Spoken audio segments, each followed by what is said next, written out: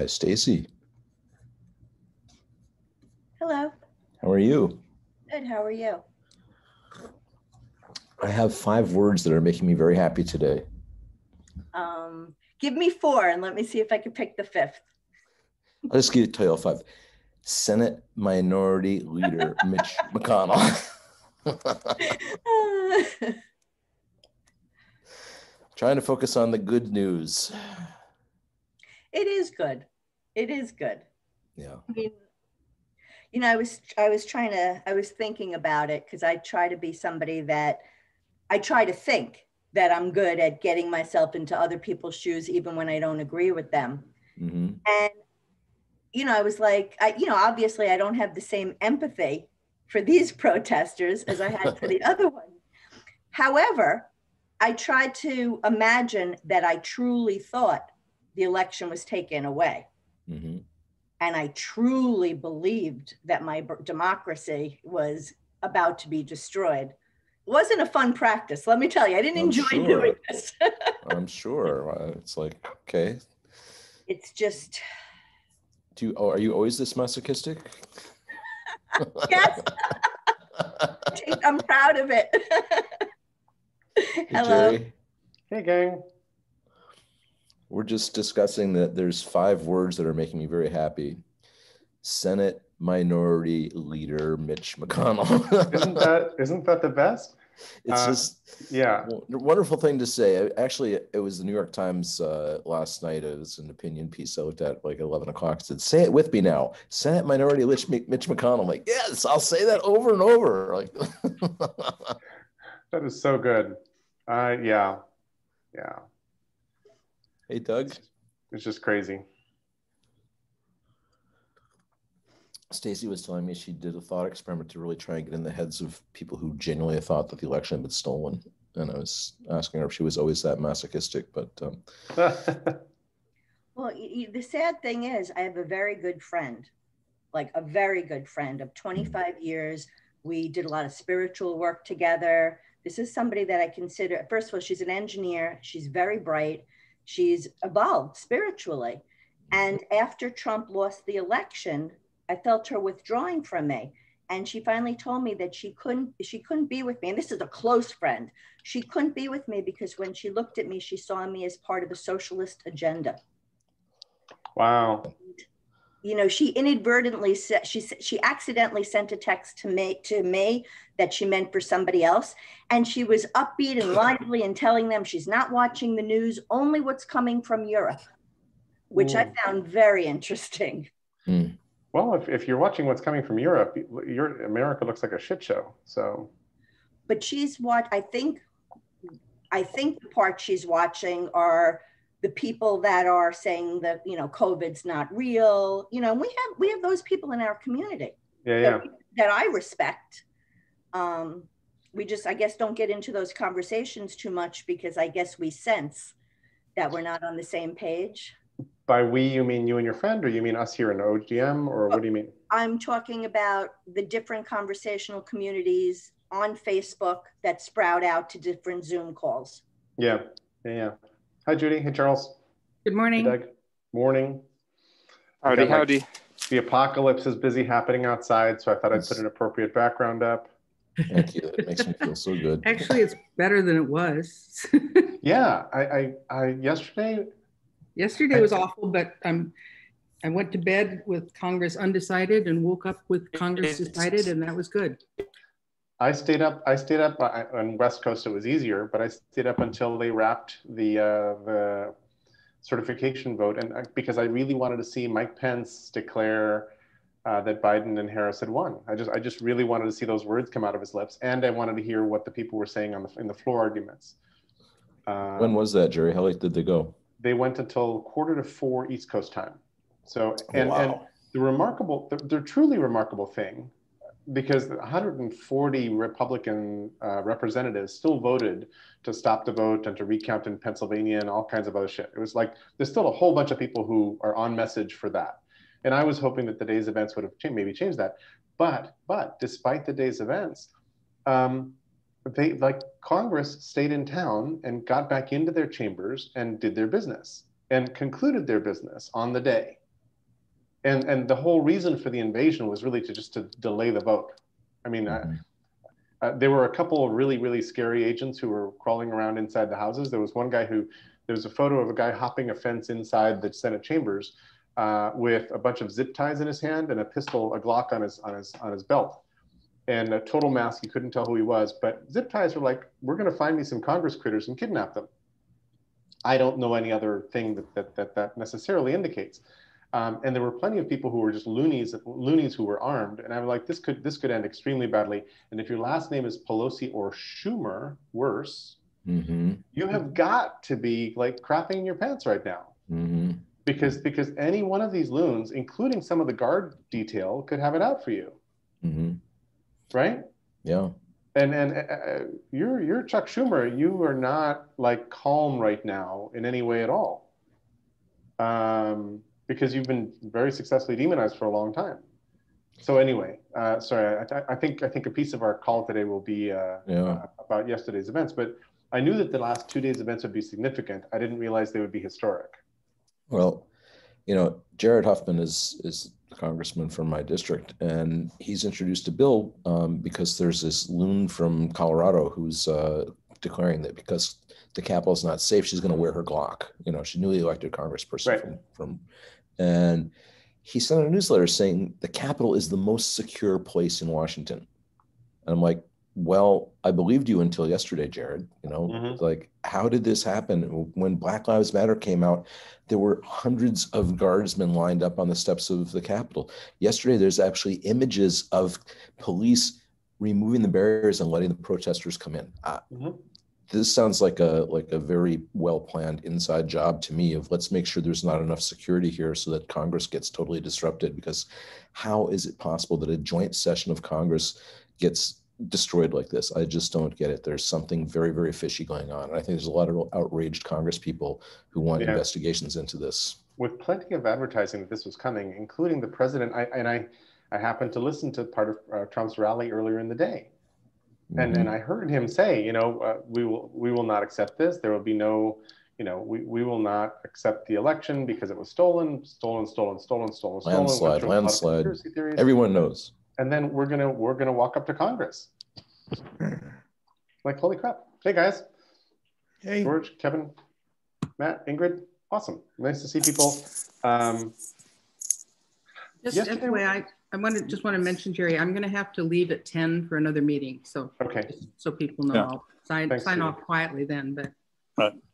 And I only have 30 minutes if we start at 11 every week. So that's just what I have. Shoot.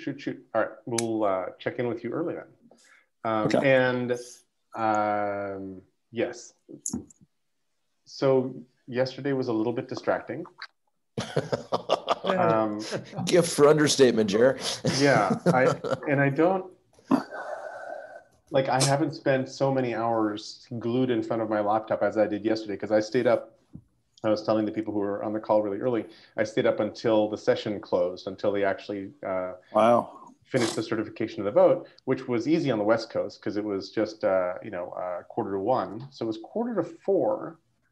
4:45 this time when all the Congress critters finally wrapped their business and could go home. And I was impressed that after a day with so much commotion and so much sort of danger, that all the Congress critters went back in. Like they held votes, they separated and discussed, they changed their speeches. They were like, well, I came in this morning and I was going to give a speech about this, but after today's events, blah, blah, blah. Well, they had to. Super interesting. Yeah. But what a compelling day. What a crazy compelling day. Yeah. So why don't we do a little bit of check-in and feel free to riff on your feelings about what's going on. My observation is that, and I listened to a lot of the floor debates. It's part of the reason I was listening in, because I just really wanted to hear what are both sides saying here. This is a moment where they have a lot of attention. And there were a couple people who started their speeches like, I did not expect that my first speech on the floor of Congress would be about this, because they just got sworn in on Sunday. They just got sworn in, right? And got thrown into this as their first taste of what's going on. So my own feeling is really a reflection on an open global mind, which is like, we have our work cut out for us, and what we're doing is important. We need to figure it out. We need to figure ourselves out so that we can actually get something done in the world. but this is really important, that the split, our inability to have a shared reality of any kind out in the world and to have productive discourse is going to break us entirely unless we sort this out. So let me start with check-ins with Kevin, because Kevin's got to go at the half. And I'll reiterate here, I thought I sort of made it clear earlier, but our calls will be starting at 8 a.m. Pacific from here forward for the Thursday calls. So this is it's a permanent shift to this later time. And Kevin, I'm sorry that overlaps with the standing calls that you have. Yeah. So let's start with Kevin Scott Klaus. Okay. So I'm going off at 11:30 my time. I have a cohort of neighborhood economics entrepreneurs that I am curating, and I'm excited. This week we've got like 5 that are working together in South Bend, Indiana. It's one of those places that it's an industrial small industry center. Micro manufacturing is actually 10 to 75 employees. And so a lot of those folks, there's this thing called the silver tsunami, which is that boomers are wanting to sell these businesses, but often can't. So I'm working with Project Equity to do employee conversions, and we've got somebody there working on that. But we've got the church-based credit union node and our community equity fund that could put the first money down, that could be kind of a protein package that could be replicated in other places. And so it's 3 initiatives that have other places where they're working that are now working in one place because there are 2 people there in South Bend. So it's pretty cool about that. One other thing on this thing is there's been a member of our cohort that's been really effective helping younger businesses. But he's also in DC yesterday with all those folks. And it turns out he calls himself a socialist on the local level, but on the national level, he wants to destroy the national government, which nobody knew until last week. And then he started sending these emails saying, we're all going and it's a fraud. And it's like, he has 2 parts of his head in some way. He was really helpful helping younger businesses work on their financial modeling. And he has this way, the way he thinks about local community is this other complete way that he thinks the national government needs to be destroyed. And so he's no longer welcome. But he was texting me that there was a real peaceful meeting up there yesterday, and that you can't trust the media. And it's like, dude, I can see it. So anyway, yeah. It was really bizarre. But because in working locally, he's saying, working on a national scale, he's this other person. And he's, he sent me clips from Parler, and so anyway, I don't know. It was so bizarre to think about that. But, why do you think that's the case? It makes no sense to me, because on a local level, the guy is helpful and nurturing and friendly and other stuff. He has a way he thinks about local, and he has some way he thinks, which I never knew, this other thing, and he suddenly started erupting. I have no idea why that's the case. So this may or may not be helpful, but my mom, who just recently passed away, a couple of years ago, I got her to see a geriatric psychiatrist because she was paranoid about her upstairs neighbors. And she insisted for 5 different apartments and 10, 11 different neighbors, because the neighbors kept switching. She insisted that they wanted her apartment, that they could tell where she was, that they were throwing things at her. And she ended up banging on the ceiling, screaming, and getting herself evicted a couple times. So the psychiatrist diagnosed her as having a focused delusional disorder. And the delusion wasn't general purpose. You could talk to her about Trump or about the stock market and have a reasonable conversation with some words dropping out. So she was losing the memory, like the word battery or cell phone. Those were just gone. But she could talk about current events and all that. She was kind of a news hound. And it was a focus disorder because in that realm of stuff, there was no way I could convince her that it was a problem happening to her, not her neighbors. There was no access to that at all. To her dying day, she was quite positive that other people were busy, like, wanting her stuff. And I think it was childhood trauma that she had successfully suppressed for a long time that was burbling back up. Long personal digression, but I think there's an element of watching what's going on in the world that has some flavor of that, where within this realm over here, we're perfectly happy to, and not convincible that this alternate reality isn't in fact somehow true. And that, I think that's pretty frightening, because this has become a general purpose kind of thing that's happening. And then separate from that, you're talking about what you just described in your project as a protein package, which is really cute. So maybe you should call it Project Plumpy Nut, because there's a couple different peanut-based high-impact nutrition foods that you bring to places that are having very poor nutrition. And one of these products is actually called Plumpy Nut. And peanut-based nutritious food kind of thing. So, okay, well, I'll, good idea. Yeah, it probably won't fly, but I love funny project names. Yeah, well, it's just that the three things might fit together. We're the early money to get the owners who are ready to sell. We're the down payment of philanthropic equity. Then there's the credit union to go further, and then project equity. And you have to train people into thinking like owners, because they've been used to thinking like employees. So there's a whole lot of odd training you wouldn't think. Somewhat like we had to do with Habitat and training people to be homeowners when they're used to hating their landlord. And so you treat your house one way when you hate your landlord and he doesn't give you heat, and you treat them another way when you own the house. And so they're having to do that. But I think this kind of works. Project Equity did a really neat thing in Fremont, because there are a lot of sub-assembly manufacturers for the GM plant, and then this electric car plant that moved there too. And the problem was that they weren't going to be able to put all the parts of the GM cars together if the kids didn't want the sub-assembly under the dashboard manufacturer, and so the city got involved in employee ownership to preserve the whole ecosystem, because big plants are dependent on a lot of small manufacturers who make sub pieces. So I think this thing could work if we get it to work in any place where there's a bunch of, micro manufacturers of 75 employees and down. So anyway, there's a lot of folks around it. And then the other part, which I'll finish, is they're really trying to recruit CDFIs, community development finance institutions, to South Bend. But those don't work for small businesses. You need 2 years clean financials and stuff. So we're the stepping stone to that. So anyway, there's a lot of things that make it kind of work there. It's kind of interesting. So love that. Anyway, yeah. One of my beliefs about one of the best things Biden and his administration could do coming in is to do basically a national service package to go into the parts of the country that have been hurt really badly, and bearing gifts like what you're describing. And if we actually sort of treated everybody who's had a very hard time for the last 30, 40 years as like, just offer them, hey, which of these flavors of Baskin Robbins would you like? What will work for you? Right. We will help, we will adapt. Here's some platforms, here's some funding. I think that would be tremendous.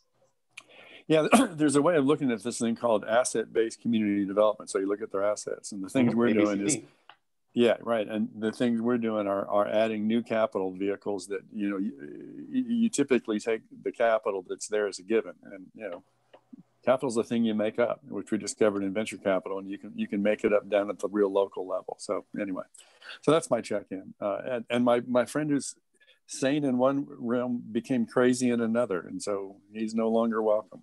Very strange. That is wild. Thank you for like an awesome and fertile and generative check-in. That's really, really lovely, Kevin. And we've heard of your ventures in different check-ins and all that, but I think that they conceptualize and take more roots, at least in my mind, as we get progress and as we start to hear it again and think about, oh, wait a minute, it's kind of like this, kind of like that. So that's really lovely. Thank you. Thank you. And I think I had said Scott Klaus. I don't remember my order, but let's go Scott, Klaus, Lauren.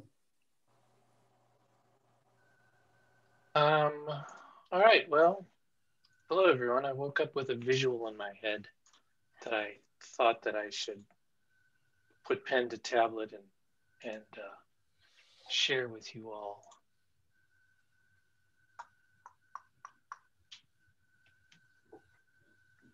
Nice.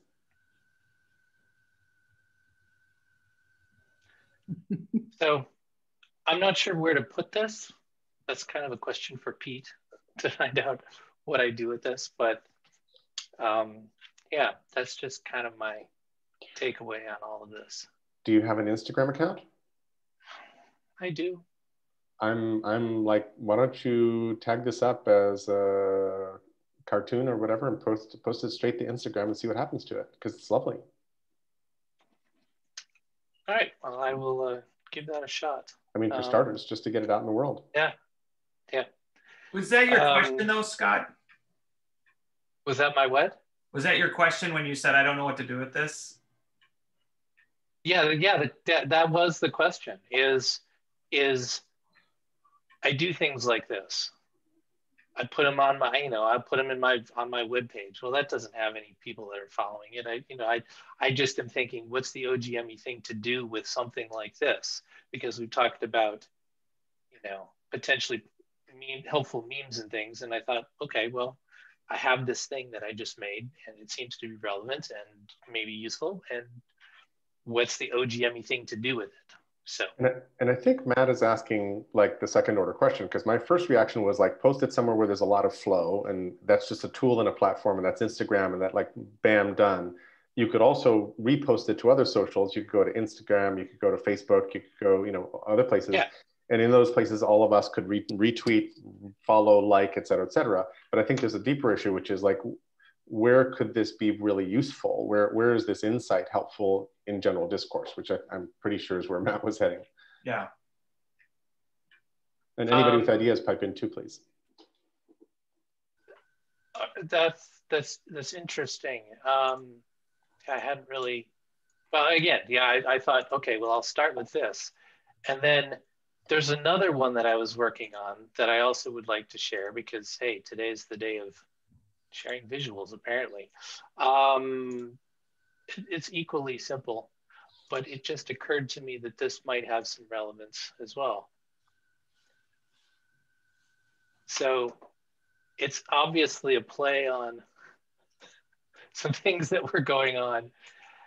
And I don't know, it's like, what, it's another thought about like, what do you, yeah. So a question for you. How about if you colored the US different from the TR and the T? Yeah, sure. I mean, that's fine by me. I was thinking, yeah, okay. I mean, the United States and us, separate from as the trust issue, right? Yeah. Well, there you go. Yeah, that that rings really true for me. That there's a path here that requires trust, and this is nice. Yeah, and let's by playing on this and by using this obvious visual language that we already know, whether we agree with it or disagree with it, we know this language already, or this visual, it felt to me like, again, it's that we have to come together. we can't just say you're wrong and I'm right. So anyway. So again, silly idea as a starter. Put a badge or a shield around that to make it look more Captain America-ish, and then go make it available on T-shirts or something like that, and see if they'll sell, and we can all kind of shake the tree and get people wearing it. Yeah, I was just thinking the US could be red and white stripes, diagonal red and white stripes, so it looks like a flagish motif on the US. I literally opened the file and made this while Kevin was checking in. So I haven't done anything to it other than just, I thought I wanted to throw it out to you and see what you all thought. So obviously I'll make it look a little more, I'll work on it a bit. But that's great. That's awesome. And the idea of backgrounding the blue and the red as parts of the flag. So the blue could have star background, the U and the S could be red, could be the stripe, the bars. That's interesting too. Anybody else with hunches on where to put it, what to do with it? I don't know if it's sorry, Ken. No, go ahead, Matt.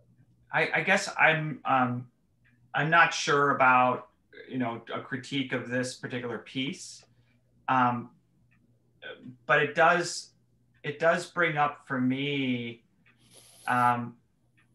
this question about the symbols and signs that we use in this country, what those symbols and signs have come to mean, right? Culture, culture is is our beliefs turned into our behaviors and supported by the symbols and signs and artifacts that we choose. If you look at, I think it's Shiner who did a lot of work on kind of culture. And I find myself horrified by seeing the American flag, on whether it's on the back of a truck or whether it's on a hat or whether it's on, these things. And I find that to be just a lot of dissidence in that feeling, right? Around, and how did those symbols and signs become appropriated, right? And I like, Scott, what I like about what you're suggesting, and Ingrid, I think even this idea of the American flag and bringing it into the, like, reclaiming that stuff, right? These are common visual vocabulary that can mean a couple of things depending on who you are and even the words that they represent. So that's just a thought on that. I'm completely in line with that in my, all sorts of feelings last night. But the one that surprised me was seeing what I would consider a sacred space. Yeah. Like a surgery suite, like a classroom that's not your kids, like a police station, there's just a courtroom. There's just places you don't do that. And I understand what you're saying, Matt, about the flag, and I think it all kind of came together and made me realize that's mine too. Yeah. That's mine too. Yeah. And so I'll develop this a little more. Thanks. Doug, go ahead. Sure. Yeah, and playing with symbols. What about the possibility that the protesters yesterday have a higher level of trust amongst themselves than the general population? Agreed. One more thing to report on my friend who was in DC. He said, it was peaceful. And he said, in fact, we were friendly with the National Guard and we shook hands and thanked them for their restraint afterwards. And somebody online said, you know why you never see Miley Cyrus and why you don't see the cops show up when there's white, terrorists? And it's the same reason you don't see Miley Cyrus show up at the same place as Hannah Montana. It's like they were friendly. The cops were friendly with the white terrorists because they have a common feeling together. That was just it was an interesting. It looked like they were having a barbecue at the Capitol. The way that they walked around and joked with the police, it was really disgraceful. Yeah, it was weird. It was weird, and they like each other. There was racism on full display in the Capitol yesterday, big time. They were very peaceful with each other. Yeah, they were very peaceful. Yeah, exactly. I mean, shit. The Black Lives Matter pictures. All those sorts of things. It's crazy. Anyway. So I'm worried that the Trust T-shirt could be seen by the protesters as their thing. Absolutely. What would be the problem with that? Well, if it's I think that Scott's purpose is to bring us together with things that we believe are important. But if the protesters are using the same symbol to do the same thing, it's slightly counterproductive. Well, I'm thinking if you manage to co-opt some of their symbology, like Make America Great Again, if you manage to sort of loop into that, hook it, and then build something that's built around the flag, which is a symbol that's attractive to the far right, and I'm oversimplifying here, but you can actually bring them back toward Make America Relate Again is good. Like, let's do that, right? And having the word trust actually show up makes you examine the word trust, at least opens the conversation. So and Scott, you may, whatever motives you have, but what you could do is just sort of troll with this and see if people start picking it up. And if it does become a symbol of the far right, maybe it brings them further left. And I'm using the right-left axis here without wanting to. That's absolutely the idea, is to say, here's something that we're familiar with on the right, and that it makes me potentially think that there's another way to look at this. And then on the left, it's about the ability to bring back those symbols that stand for the nation and make them not stand for this, over here. And I don't know.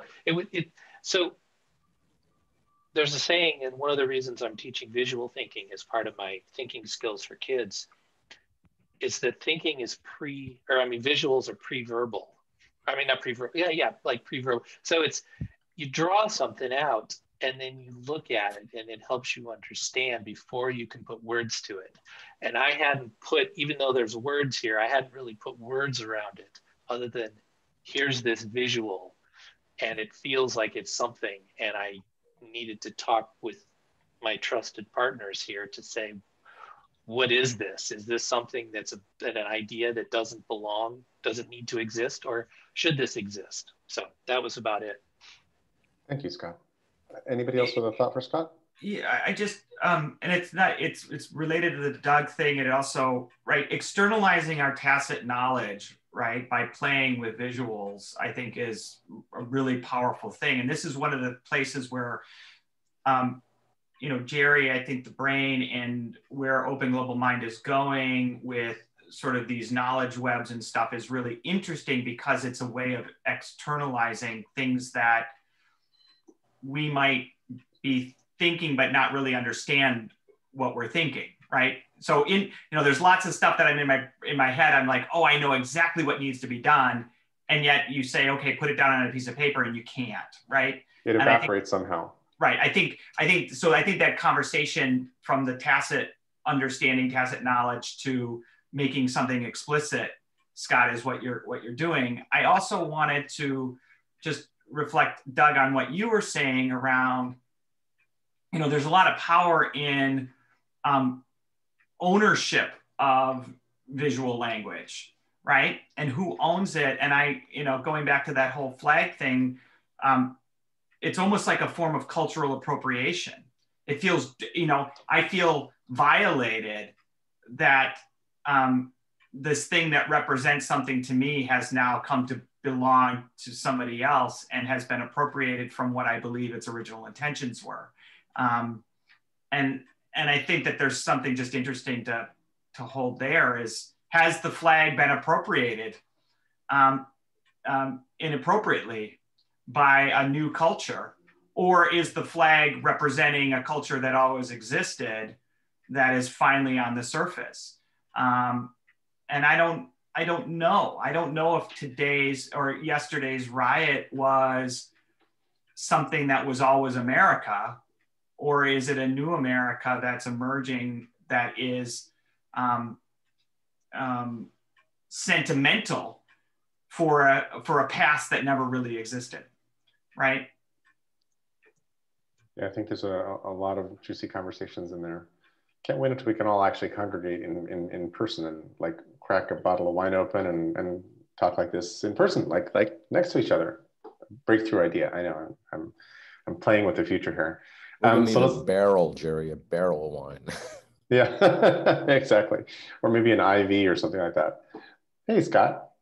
Excellent. I just wanted to point, given what Matt just, given what Matt just said, I wanted to point out some posts by Neil deGrasse Tyson this morning about how, yes, this is actually what America always has been. It's just in the last few years that these people have felt safe to come out and express it. Do you mind sharing those on the chat? Let me go. And thank you for that. And I didn't realize you raised your hand. And I'm not host, so I can't actually lower your hand. That's awesome. So let's go back to check-ins. Klaus, Lauren, Ingrid. Good morning. Yeah, yesterday was an interesting day. We had our webinar for Citizen Climate Lobby, co-hosted with business climate leaders and the Peace Corps. For Peace Corps volunteers focused on climate action, and we had 974 people signed up before we started. And then, of course, we coincided with the event, so we dropped down to about 340 people that actually checked in, which is still a good number. And we had people checking in from Hong Kong, from Europe, places that I was unconnected with people. And then we had a really interesting conversation about regarding the legislation that is about to hit us as soon as the Biden administration moves in, because Department of Agriculture is a key focal point. That's the proverbial low-hanging fruit to engage in climate change action. And the fear, of course, is that some of these decisions that they will be pushing forward, in particularly like establishing carbon markets, are actually going to be very controversial and very risky to lead to a further consolidation of the industry. That is the big fear, that this is really for the big cats, and the small producers will be left out again. So that was good. But then I have a meeting at 11 o'clock this morning with the president of the Sierra Club and with the two directors of this movie and the founder of the Kiss the Ground organization. And we had scheduled a meeting for next week, broadcasting again to hopefully a large number of Sierra Club volunteers and aligned organizations. And it's just falling apart. And the reason it's falling apart is because, Jerry, what you were talking about, people having a lock on a specific topic, it's the same here.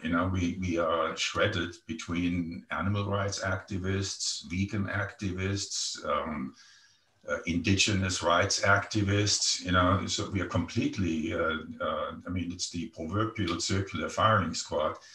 And what we found is that the agricultural action team that I have been embedded in, the agricultural grassroots, food and agriculture grassroots network team, we sort of separated from where the general membership is. We haven't been able to reach out sufficiently. We had some raving arguments about there can't be any animals involved in the food system, and trying to bring that to some kind of conclusion. We just didn't succeed.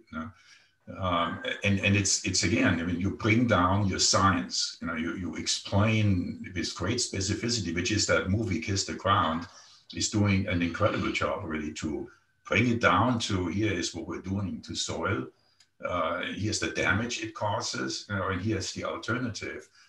It just doesn't make it.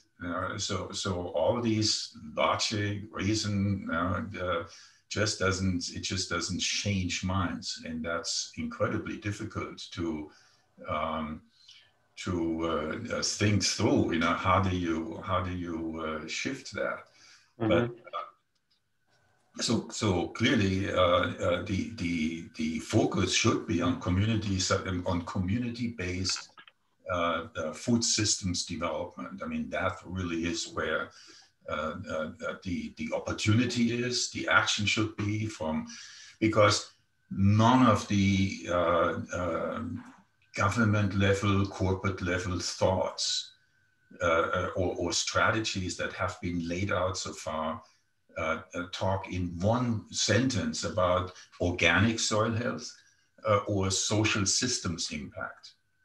There is zero focus on what is this going to do to jobs, to the labor markets, to food sovereignty, food security, and to put that consideration into the political process is an enormously important issue right now. Mm-hmm. Klaus, thank you for offering the detail about what's going on, because it's super interesting. And I'm going to overgeneralize again, but when you describe the circular firing squad, I'm like, yep, that's the left. The left is really good at splintering and not very good at keeping together. And one of the things that has made the far right have as much power as it has is a thing called message discipline and a bunch of other things. But Gingrich, I lay a lot of this at Newt Gingrich's feet, because when we had the Gingrich revolution in '94 and he became Speaker of the House, thank God briefly, he basically separated the houses. So it used to be that Congress people from both parties would share housing in DC. They would exercise together, eat together, travel together, things like that. And he made it so that if you were caught talking to the other side, we would cut off your primary funding, basically. And he made it so that everybody was on message. And it turns out that if everybody parrots the same speaking points on media and whatever else, regardless how blatantly wrong they are, and all of this was working really well before Trump shows up on the scene. All of this was actually working really, really well. You can own the conversation. And in particular, the other side didn't know how to respond. There's the OODA loop factors in here, a bunch of other things. But that's a piece of the mechanics of why the right has gotten as much ground politically as they have, I think. There's a whole bunch of other things. It's messy, messy, messy. But all of which makes me think of how do you get people with extremely conflicting perspectives on how to do something? Like there should be no animals at all in the food system because eating animals is torture, is cruel. Raising animals for meat is cruel.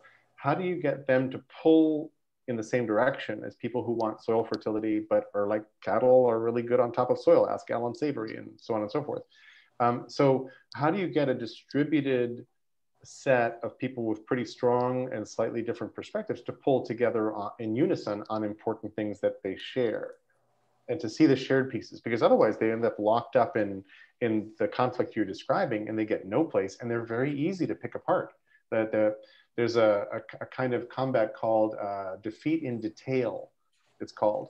And Napoleon was really good at this. Basically, if you couldn't marshal all your forces to meet Napoleon's, he would pick you apart in little pieces. He made sure he could move his troops faster so that you were basically defeated over here and defeated over there, even though if you all had your troops together, you were a much larger number than he had. So that's what's happening also on the battlefield of ideas.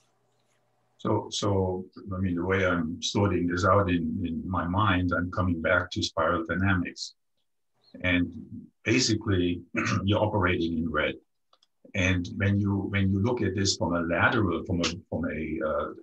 perspective, right? Vertical is not, but when you look at it from a lateral perspective, I mean, you're dealing with a mindset that is more focused on beliefs and mythology than on science. Science just doesn't resonate here at all. And that same on the right. The right is being manipulated for political purposes because there's a purpose, as we could see yesterday. That I mean, that was clearly that energy was directed. You don't see.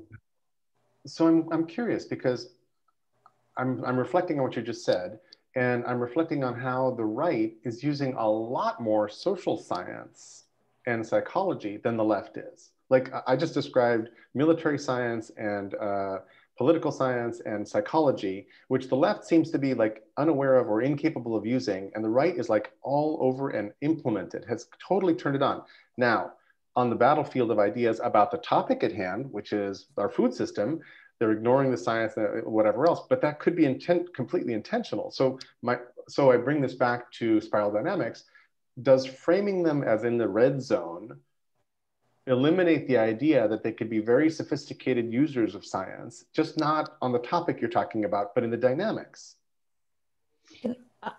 Sorry, I've just been thinking this whole time while you guys are talking that we are so fragmented now that if you look at any big movement, it was led by a charismatic leader. I think that's what we're missing is, I don't think it's science anymore. I don't think people are looking at any of these things at a granular level or even scientific anymore. Look at someone like Trump. He is a charismatic leader. Whatever else you may think about him, he has galvanized people beyond reason, beyond science, beyond everything, brought a disparate bunch together who, if you look at all those people on the Capitol, they are very different from each other in many ways. So I think that what we have to do is look for leadership that can make us rise above these differences. I realize, and there will always be fringe people on the side, the non-animal people, the animal people, but I think that there's some other thing that we're missing. The thread is someone that can lead us. So is Obama charismatic? So do you think Obama is charismatic? I think he was actually of his time, absolutely. So how did that go off the rails then? Because I think I was like, oh my God, we have a charismatic leader in charge of sort of the left center. What, like now what? Yeah, but he had a very specific moment in time and a very specific charisma that he could use. But of course, it wasn't solving some of these baseline issues, right? Because he wasn't even actually dealing with them. But yeah, I would just, I don't know where that person is, where that movement is. Yeah. I mean, it's also, Ingrid, I think the Obama-Trump question is kind of an interesting one, but I mean, Obama made a choice, right? He made a choice to say, I had my time, I did my thing, I got my progress, and now I'm going to let the next guy, and didn't sort of own that mantle. And I think, Trump is using techniques that have been used by, whether it's mega church people. I mean, it's massive gnosis, it's rhetoric, it's sounds, it's lights, it's all these things, and I think these, the question is what do you do with your charisma? And charisma is a part of it, but I think you have to choose to use it and apply it at the scale that Trump is applying it, right? Right. I don't think charisma will take people. It can, but there's all these psychological boundaries that are maintained by the groups they belong to. So there is like a narrative. In order to break that narrative, you need to reach them at the place that they are. Both Obama and the current coming president, they put a lot of emphasis on empathy, but how it is to really have empathy for those groups? For me, personally, it's really difficult because they say so much untrue things, but the empathy is in another place than what truth is about. But it's still, there's still a balance act also. Yeah, you want to uphold truth or truthful thinking and science and knowledge management and all that stuff. But still, in order for this to change, you really need to be at where they are. And I think a lot of people are putting guesses out there, like, what is really making people vote for Trump? What is people making really going for all this thing that for me looks like nonsense, but it requires a depth of being with what is going on there. And I think it will also be different than you imagine it to be, how people really think and feel. Just to elaborate on your point, I think, Eric, it's been really weird to me. It's been huge cognitive dissonance to think that there's like crusty cowboy farmers in the middle of the country who feel like this crazy guilt-edged billionaire who lies all the time understands them and is just like them and represents them. And they do, but apparently 70-some million of them do, right? And but it's not just cowboys and those, there is the hidden elite that are also for Trump. Yeah. It's not just one kind of person at all. A lot of different things. And he's not showing empathy, he's just playing into an emotional thing that hits really deep. And he's but he uses that and then he frames his own thinking in it. It's just really manipulative. So it's not real empathy. It's not really feeling what's going on in those people.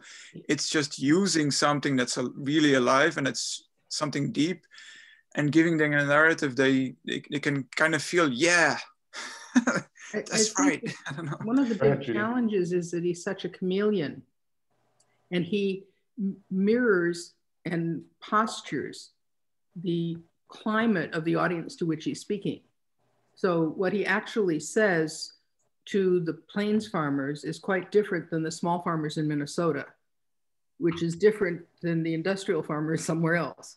So he's tailoring, because he's such a chameleon and has, in my opinion, so little core value except self-service, he just plays to what that audience wants to hear. And so they think, oh, he's one of us. And he's going to represent our viewpoint. And they're not discerning that he isn't representing anyone's viewpoint but his own. Whatever is self-serving is the viewpoint he will represent in the moment. And that's a discernment that I don't know how to teach people to understand or appreciate. It's sort of like you have to have been taken in by a con man once to really appreciate the dimension. And he just is such a snake oil guy. Very skilled at this, though. I just posted a couple links that it might be useful. The Why Do People Support Trump link in my brain has a lot of things. I've been collecting this for a long time. And some people have written some beautiful, beautiful essays about what is up with the people who support Trump. So you'll recognize some of the pieces in there. And then the Field Manual for Dealing with Trump is a playlist that I shot. These are short videos. I think there's 6 of them. And the first one of them is like, how smart is Trump? And I believe that Trump is actually smarter than most people think he is. And I have this standing fun fights with a few friends about like using the word smart anywhere near the word Trump. And I'm like, he's done a series of things that to me indicate a level of grasp of dynamics that other people simply don't even have. Anyway, and then we could turn this call into a full-on Trump analysis call, but let's see if we can't go back to our check-ins. Klaus, last word on this topic? Yeah. So I asked the question yesterday to the panel. We are instructing our volunteers at Citizen Climate Lobby when they go out and talk with farmers, to talk about climate change issues, to avoid mentioning the word climate change, because they are hardwired to reject the very idea of climate change. I mean, it's just amazing. And so I said, how do we overcome that? And the response that came back was, with kindness, gentle, and patience. And I thought that was probably summarizing there is no charismatic person around, to rally the troops, so to speak. So it's one at a time. Can I just say, I think people need to be heard. And I think that's what leadership does that appeals, and they can have a broad appeal to people when they are acting as if they are receiving and listening. And I think that is hugely important. I mean, that's what I do in project management. Most of my problems I can solve by knowing that I'm hearing them. But I mean, I know this is making it simplistic. Of course, it isn't that simple. But I'm just saying this is the characteristic that you'll see across these types of people or when you're dealing with these issues. Ingrid, I totally agree. And I just put a link to Feeling Heard in my brain. And there's maybe 2 very different kinds of feeling heard here that I'm trying to figure out in my head. One of them is going on a listening tour, listening empathically, absorbing, actually sitting and listening to people, letting them talk about stuff. And I'm pretty sure that Trump has done none of that ever in his life. The other kind of feeling heard is articulating something, putting something into words that's taboo to say, that's the script that's going on inside a lot of people's heads, so that when they hear someone say it and nobody else say it, they're like, this is the only person on stage who's saying the things that are running in my head. And to me, those are 2 extremely different kinds of feeling heard. And they're both incredibly powerful. And clearly the latter, the one that Trump, I think, uses, is insanely powerful. Like, there's 71+ million people who voted in favor of him after 4 years of the Trumpocalypse, right? And they're not all single issue voters like abortion or whatever else, or socialism. So he it's very appealed universally to the underrepresented individual in the country in a very chameleon way. And he left the impression that this is the first guy I've heard in decades that gets my issues. Bingo. He created that image very, very strategically and did it audience by audience so that each audience would reinforce others of that audience. So I agree with you, Jerry, that either he or his advisors are smarter than he's given credit for in a very manipulative way. You're describing Hitler, or you're describing Trump? It can be used for good, though. It's not always bad, this second way of listening. Yes. I think if it were used in an ethical way, it's powerful. But he's using it in an unethical way. I just wanted to say, for kind of a check-in and a goodbye, because I have to leave for a 10 o'clock meeting. Good. I'm really spending a lot of time on trying to frame the methodology of organizational movement, that in a general sense of, what are the universal elements of trying to engage productive dialogue that leads to enlightenment and directional activity across multiple organizations that have different fundamental frameworks of existence, but face many similar issues in terms of identification of membership, alignment of membership, action on specific directions, and things like that. And I know this is what a lot of you who are professional facilitators do in your job, but what I want to do is take it to a very simple level so that it can become a handbook for civil action and change in smaller units. And there's handbooks out there like Saul Alinsky's famous sort of activist. There's a few things that are notable from history, just famous pieces like that. But this is a great quest. It's and I put a link to my brain in the chat that might be useful to you, Judy. Okay, thanks. And thank you for the check-in. I was going to make sure we got to you before you had to take off. So Lauren, you're on the hoof. Do you want? Are you able to check in? Because I was going to go Lauren, Ingrid, then Shimon. Can I do it in just a little bit when I get home in a few minutes? Sounds great. Okay. We're enjoying the walk with you, though. Yeah, exactly. Thank you. It's a nice evening. So let's go Ingrid, Shimon, and then John. So thanks for, glad to make my second call. So I'm a little behind on everything, but I've been seeing things. And I'd just like to say I'm completely emotionally exhausted from watching late into the night last night and seeing what I thought I would never see. Really, I mean, I've been to the Capitol, I've lived in DC, I've been to huge 500,000 people marches, and somehow we were never let up the Capitol steps. So that gave me a disquiet that I have never felt before about our nation. So that's kind of what I'm reeling with today. And that's all I'd say. Thank you. Yesterday was hard. Yesterday was just crazy and riveting. And I never knew that like a dude reading the same page for every State of the Union over and over could actually be like must-watch TV kind of thing. That was kind of crazy. I stayed up and watched the hearings as well after all the events of the day. Julian, do you want to jump in and check in since you have to leave as well?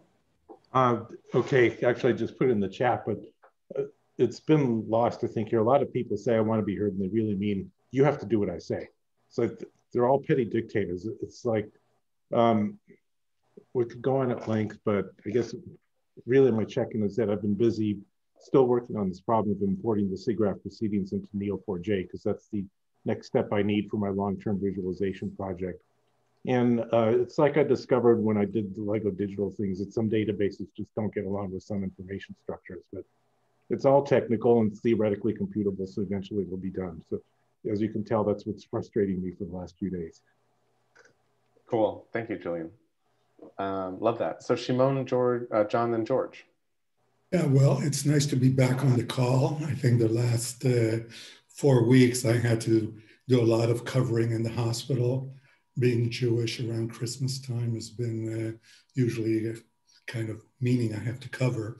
Anyways, I'm also, just so like moving forward, have decided that I'm retiring as of May. So I'm going to have a lot more time to dedicate to some of the things that we're been talking about.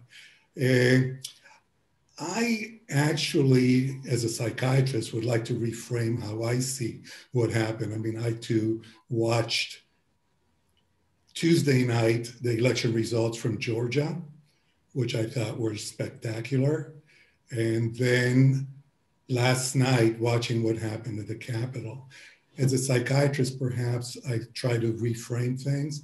I think that what we saw is sort of like the end and potentially the beginning of America starting to have a better view of what it can be about. Even though there are 70 million people who are still, I guess, intoxicated by the message of Trump. And I totally agree with people who said about being heard or not. I think that for the last 20 or 30 years, through neoliberalism and globalism, so many Americans have not been heard. They've been very marginalized.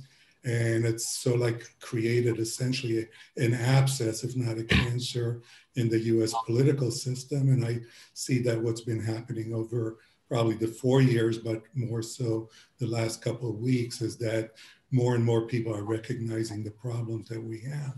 So what I've been working on essentially over the last decade, which is now coming to fruition, more so is one, how do we sort of like engage as citizens? This is work that is inspired by Hannah Arendt and James Madison and, you know, Judge Brandeis, a number of other people who sort of like look at the citizen and how to get engaged in government. And I think that what's been happening the last couple of decades is that citizens have just acquiesced to bureaucratic institutions, you know, their role. So one of the things that I'm more immediately working on is what I call the George Washington Farewell Project. When he left his presidency, he issued a farewell address that essentially describes exactly what we're going through, including a Trump-like character and what needs to be done. So my George Washington Farewell Project essentially lays out more civic rituals that we can all kind of get behind to reclaim the trust that we have in each other. And that builds on what we call, or I call, first principles. Because we've pretty much lost the vision of what America is about.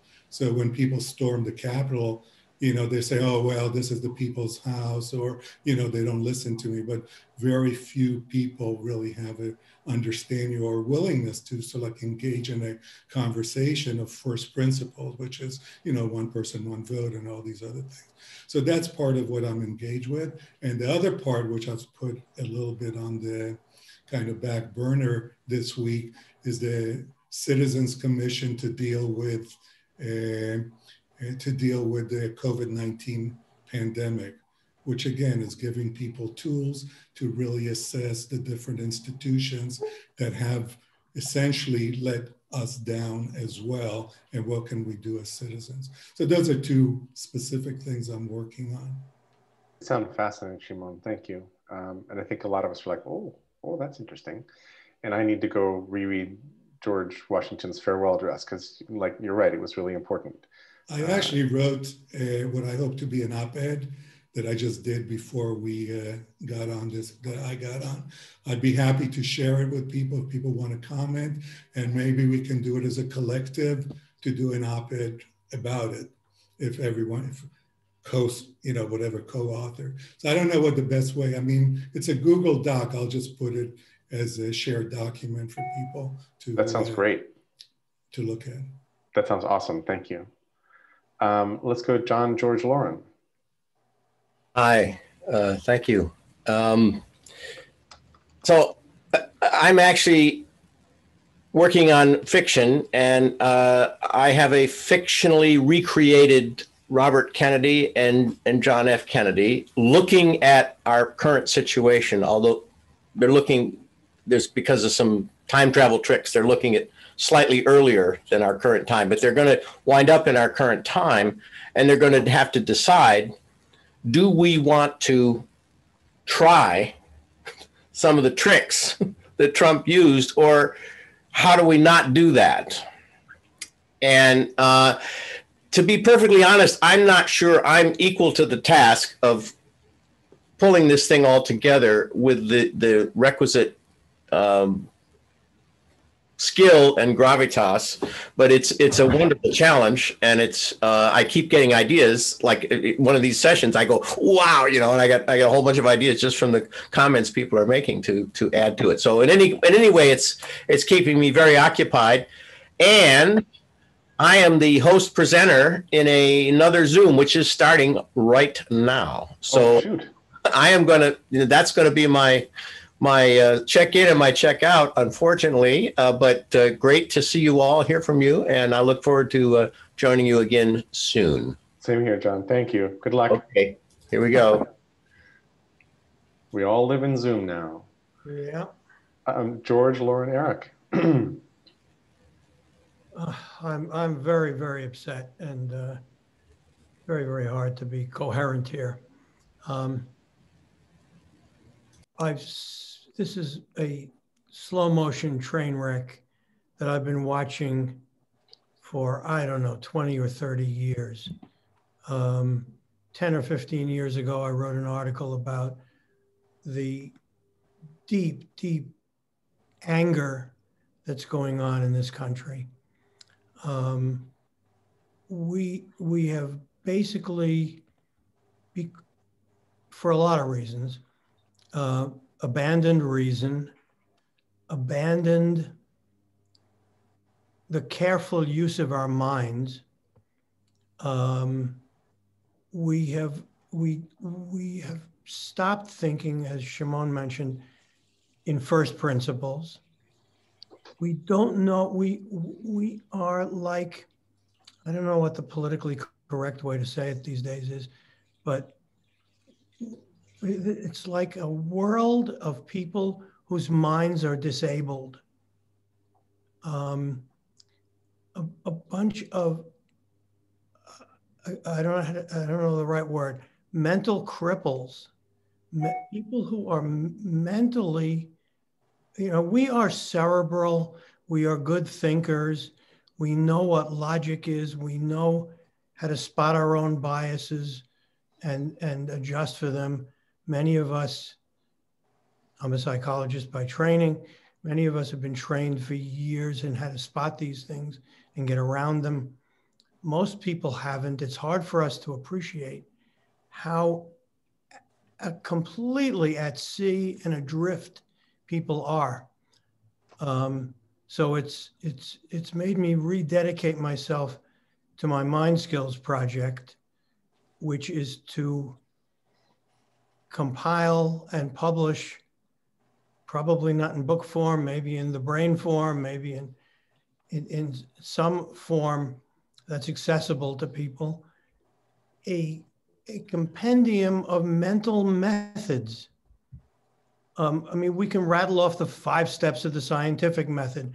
People don't use the scientific method. People don't say, gee, what is government about?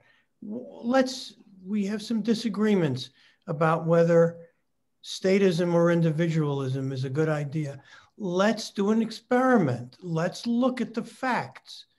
They don't know how to approach these things. People don't know how to, because people haven't had years of training in experimental design, which incidentally I have had, and I am still at sea with COVID stuff. So somebody who's been trained in it, like me, doesn't know how to evaluate this stuff. Same thing with the climate change, all of that. People are not able with what's going on in this world. And colleges are teaching people to repeat and not to not trigger each other. I went to college to get triggered. I went to college to get challenged, to learn how to think. And now people are protected from challenges and intellectual confrontation. You know, the whole idea of tenure was so that professors could speak their mind without retribution. So I just see a world of people completely at sea, unable to use their minds. And I don't mean just rational mind, I don't mean just logic. They don't know how to manage their emotions. They don't know how to manage their dreams. They don't know how to manage their projects. They do not know how to use their minds, and it is getting, and there's an it's been for all my life, but there's been an anti-mind mentality, anti-intellectual mentality, anti-reason mentality, and we're seeing the consequences. Just one last thing, I'm so surprised that it took till 2 weeks before the end of the Trump administration for him to implode. Those of us who've studied narcissism know that the narcissist usually blows himself up, gets arrested, whatever. The extreme narcissist, I'm surprised he went this long. I am right-wing leaning in the sense of smaller government and greater individualism. I'm basically an individualist. And he has so polluted that whole right-wing side, that whole side that I'm on and embarrassed us, and it invalidated these ideas. People are just not listening to each other. And when they do, they don't know what to do with it. So I'm rededicated to formulating these mind skills, teaching people how to agree, how to disagree in productive ways. That's all I'm going to say at the moment. Thanks, George. Again, I feel like breaking out a bottle of wine and sitting down and having that longer conversation. Matt, go ahead. You wanted to jump in. And you're muted. George, I really appreciate sort of the emotion and heart and thought behind what you were saying. I really, you know, Doug, I'd like to get your reflections here, and what your reaction is. I wonder if we, I read the article maybe a year ago by David Brooks about the death of the nuclear, or why the nuclear family was a mistake, right? And how we used to make choices in sort of these larger community groups. And quite honestly, those larger community groups were mostly led by the people who were in position of power, and that power came from, a lot of times it came from sort of savvy or intellectual superiority, right? We had an early America that was based on intellectualism. You know, part of the challenge though is that intellectualism was reserved for a very few number of people, and those people happened to be white and they happened to be men.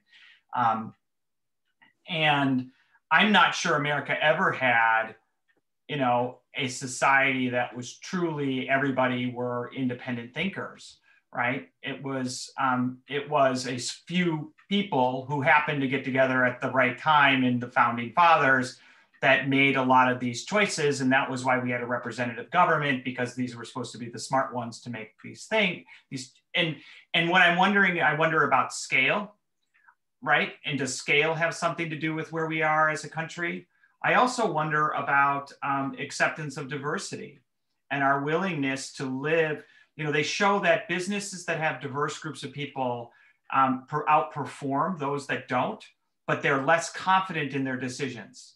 They're significantly less confident in their decisions, and we like to be confident in our decisions. And so we want to weed out that diversity. And so, you know, part of, you know, I think something to explore, George, is what is this tension that comes from a welcoming of diversity, of being inclusive, and that less confidence at a scale of, you know, hundreds of millions of people. And if you go to the global level, I mean, billions of people, and asking them all to exercise their minds when that was not something that was ever built into our societal systems. Right? We didn't expect a lot of people to think. We expected some people to do this and some people do that, some people do that. And then you had the few that were kind of, you know, quite honestly, the wise men. And that scares me. And this is, I think, the tension with intellectualism. And I live in Boston. I'm part of the liberal elite, if you will, right? I have money and I have a brain and I am well educated. And so anyway, it's just something to think about. Thanks, Matt. Doug, did you want to call in here? If not, I'll go to Ken and then I'll go back to the queue. Well, I sort of do, but what I have to say is complicated. So I don't know quite how to have a complicated conversation here. Let me just put out a couple of points. The charisma of Obama was for people who are reflective professionals. He was not charismatic for the bottom half of the population who saw him as a tool of the professional class. I think we need to understand that more than we do. Earlier in the week, I was in a conversation with people about James Baldwin, the Black leader of long ago. And the view was that Baldwin saw that pushing on race and pushing on voting and those issues was going to lead to backlash and would not work. that it was going to be very important to go for the fundamentals, which he meant by that basically capitalism and the ownership of capital by part of society and not all of it. And I think that a lot of the discussion now is at the symptomatic level. So for example, if we take all the conversations this morning, one, it's a kind of cookie cutter approach, but it's like we're dividing the population into the reasonable, rational, and the emotional, unreasonable. However, there's logic to the emotional unreasonable, which is that the country is controlled by the bankers and the professional class and has created ladders for themselves and their children to get to the top that are inaccessible to most of the country. A thing I read earlier in the week was about the history of the farming world in the 1880s being obliterated by the bankers and the railroads, and the anger of the farmer rhetoric they used was very similar to the Trump supporters now. Those are just some points on the chessboard of my own thinking. There are more, but I think I'll stop there. Thank you, Doug. That's really nutritious. A friend of mine who's a historian, Joe Gouldy, wrote about the early turnpikes in England when they first mapped out England, because they didn't have a map of England until people went out and surveyed it. And then they started to put roads in for the postal service, which was a new thing. And it turns out that wealthy people knew where the road was going to come through, bought up the property, blah, blah, blah. And if you go read the minutes, the transcripts of those meetings, and you substitute, turnpike with internet, you could have exactly the same talk. You could have exactly the same sort of talk for what was happening. It's super interesting. Ken, and then we'll go back to the queue, which is Lauren, Eric, and Matt. Thanks, Doug. You actually teed up what I was going to say beautifully. I appreciate that. As a facilitator, I'm very aware of wherever I point a group's attention, that's going to grow. So if I point them at divisiveness, there's going to be much more divisiveness. If I point them at what is working, they're going to find things that are really useful to amplify. There seems to be an underlying poorly articulated assumption throughout this conversation and others that we've had about levels of development, about tribalism, about this, there's a them out there that doesn't get it and they're dangerous and they are, as Doug said, they're emotional and non-rational and they don't believe in our consensus reality. And then there's us, there's those who, we're educated and we know how to use our minds. And my question is, if that is true, then what has allowed us to grow? Because if we all go back far enough, we all came from that murky, slimy stuff. So how did we evolve to a place where we are? And I'm really glad you mentioned Baldwin. Earlier this year, I've been listening to books on Audible, and I listened to The Fire Next Time, and I was stunned by Baldwin's wonderful and awesome articulation of the power of love. Here's a man who had been, I can't imagine as a white person what he went through, what he was subjected to. And he did not turn around out of hatred and say, I'm going to show you guys. He said, I'm going to love you. I'm going to love you into education. So I want to just put a voice out here for the evolutionary power of loving, of accepting people where they are, and really to go back to what Eric said earlier about finding that way to empathize. And I was appalled to watch the people coming out of the Capitol building yesterday carrying these flags and going, yeah, and guns, and like, this is Trump's base. I do not want in any way to have them, that mob mentality rule, gain any more traction and power.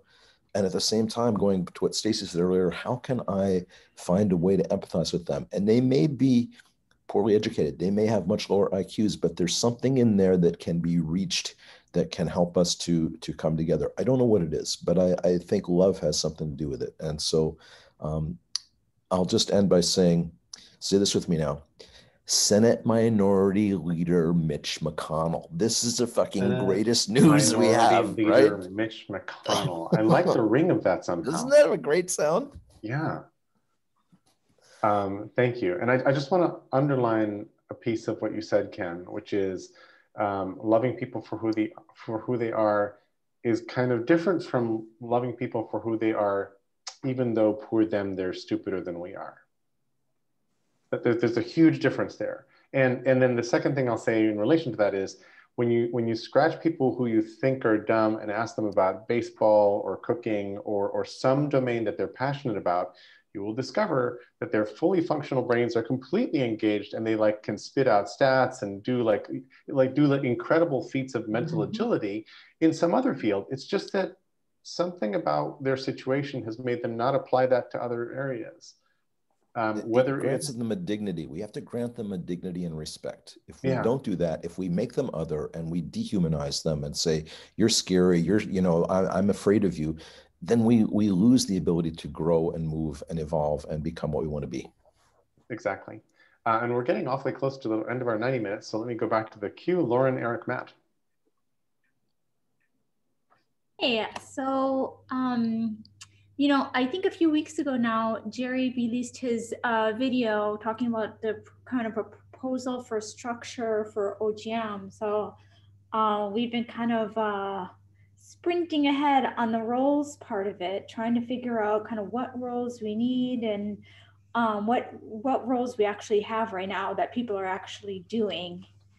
And so we did a deep profile exercise a couple weeks ago, and then in our Monday sessions at Kiko Lab, we've been working on these roles, and after a lot of non-success in, kind of showing people stuff and having people kind of scratch their heads and not making a progress, I came up with something, and I'd like your feedback on it. And maybe it still is, maybe it's not effective, but maybe it will spark something looking at it. So I've taken the deep profiles and I've turned them all into stickies and put them on and map them onto a map of collective intelligence, how I interpret collective intelligence as happening.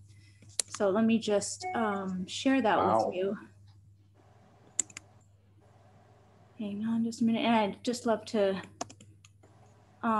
get some quick feedback about if it's, and then maybe I can share my screen.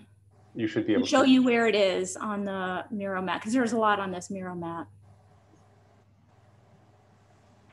So this is what I'm talking about on this particular Miro map. And so these squares here are facilitation, sense making, creativity, or innovation, deal making, execution, stewardship, connection, augmentation, and amplification. And so I put these kind of things, and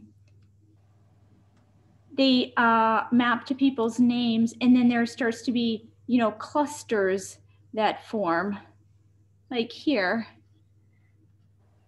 we see Ken as kind of like, he's the guy that we love. Like there's just like, when you see it all at once, it's like, oh my God, yeah, it's like the heart of OGM. So I was just wondering if you look at this, and does it give you any insight? So what I've done, I've kind of done this across groups now with OGM, with Kiko Lab, with some with GCC, although I'm not finished with those, Metacogs. And what I'm trying to do is get like a cross network visualization of what kind of people we have and see if roles just kind of emerge from this, or I don't know. First, Lauren, wow, like I just typed in the chat, this is a labor of love, and it's an amazing work. Second, and this is just my own observation, I love the way you and Charles turn the soil on all of this constantly. You're always like putting nutrients in and feeding the earthworms, and like turning things around so that we can see ourselves, so that we can try to find our way to something useful and positive, and that's really lovely. Anybody else with ideas about where to put this, how to implement it, what to do with it from here? And I wish Max Harper were on the call, because he's the good Miro coder. He may also be already in your conversations, but he might actually know how to instrument the Miro board that you're working on to do interesting things. Can we do a word? What is it when you get one word out of a bunch of words? I forgot. Word cloud? Word cloud on each of the people to see what, if that jumps out something about them. I don't know. That's Charles is the word cloud guy. Well, I like the idea. I'm not specifically, but yes, I agree. It's a good idea. There's some simple open free word cloud tools on the inner tube, so we could actually take a cluster of texts and plop them through for different people, or just offer that to people at some point. Other thoughts? I don't know how the software works, but Kumu would be able to do it probably, I guess. Like word cloud? No, know what you want to do. Like, yeah, word cloud as well, but it's the way it works and the way it deals with connections and visualization might be best fitted for what you're doing right now. Especially as you get clustered themes like you've just done by hand, Kumu could be an attractor for those different themes for different people. That's true. Yeah, themes. Yeah. I think as I've told very briefly, Lauren earlier, some of this could be maybe automated or made more efficient, but Lauren had her way and she just got the inspiration just to go into it and like go through it in this particular way. It is quite labor intensive, but it yields insights that Lauren has that no one else has. Also as a result of going through all the videos and cutting, that's something we become more and more aware of. She's really sitting on a lot of insight. It's funny, for some reason, there's a BBC documentarian named Adam Curtis, whose documentaries have really affected me. And his sort of ninja skill is he goes to BBC archives around the world, finds old reels, digitizes them, tags them up, and then knows what's where. And his documentaries are basically assemblies of these videos. And one of the things he does really well is he'll get the full footage of an interview with Bill Clinton or somebody or Putin, but he'll take the part where they're busy primping before the whole thing happens and somebody's putting on makeup and something else is happening, but it's more revealing of their character. And his opinionated voiceover will be happening while you're watching like this little behind the curtain peek at somebody who otherwise is performing and whom you've only ever seen perform. And then he'll do this with a riot scene with something else. And knowing where the snippets are and composing them well is this insane skill. And Lauren, I think you've got something like that for who we are and what we're good at and what lights us up and something like that. And I think that part of this conversation is how do we liberate that back into the group to facilitate everybody to find their way to each other and to the projects that matter to them, and how do we apply these superpowers to what we're trying to do together? Part of it is actually making this process collaborative. It's a big part of it, I think, and something that I think we've been chipping away at a bit, but it's kind of a big wall, maybe a wall up before us. And just a quick comment. Similar note, I had this reflection just today again.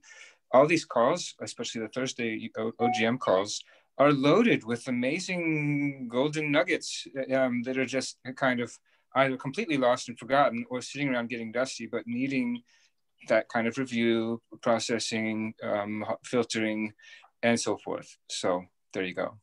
And the point is it could be ideally collaborative.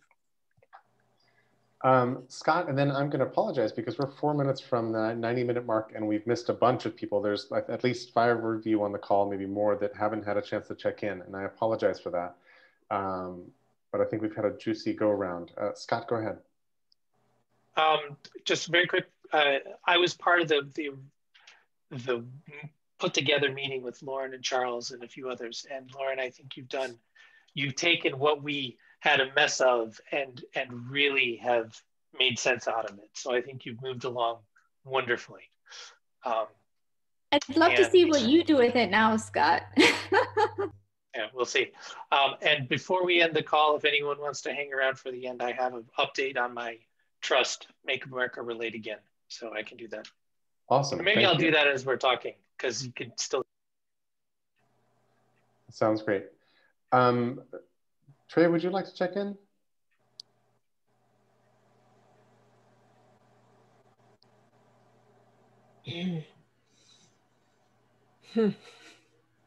I'm conscious of the time. That's okay. Take a breath. Oh my God. Scott's been busy. Wow. You know in Elf, when the elves can like, when they make packages and all that, that's like what just happened in the background here that Scott did. Sorry, Trey. It's okay. I will share this in some of our other channels. I just wanted to get in front of you so to see how this could evolve. And I have such a visceral reaction to this, and then I read it, and so it's funny because it lures me in with like, so anyway. Okay, if you can unshare the screen for a sec, and then we'll take a breath and go back to Trey. This is Mike. Can I just throw one thing in? There's a fellow named Nicholas Lundblad who used to be at Google doing government relations. He has a blog called Unpredictable Patterns. And if you haven't checked this out, there's some really good things on how he examines skills and in organizations and how to think about them. It's a tool that might be quite useful here. I put something in the chat with a link to his blog, and I'll see if I can find the recent article on management. Thank you, Mike. Now let's take another breath and go back to Trey. So yesterday I was part of a meeting where one of the colleagues on the call was 2 miles away from ground zero, who actually physically lives 2 miles away from ground zero in Washington, DC. And it was palatable. Myself being Canadian, I often find myself in awe of certain things that go on in the world, not just to our neighbors to the south.